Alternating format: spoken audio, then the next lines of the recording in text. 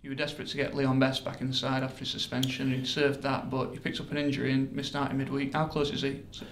Well, we're still monitoring Leon's groin. He's got a groin problem. I mean, we're hoping it's not an hernia, but you know, it's resembling something similar to one, which is a real disappointment because obviously Leon's, you know, quite important to us. You know, you see when Leon plays the difference he makes, you know, to other front players that play up there with him, and obviously as midfield, because we've got a striker there that gets hold of the ball and it sticks. You know, we can get past B then. So he's important to us. So it's we're hoping that we can get him out and get him fit for Saturday. Another player we're keen to have back available for selection, Stephen Kelly, who's come in since you've been in. He's really showed up that defence when he's played previously. How close is he to coming back?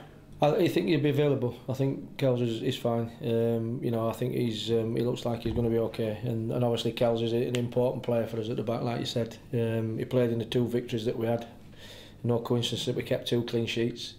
So he's an important player for us, obviously. And you know, he's been back training all week.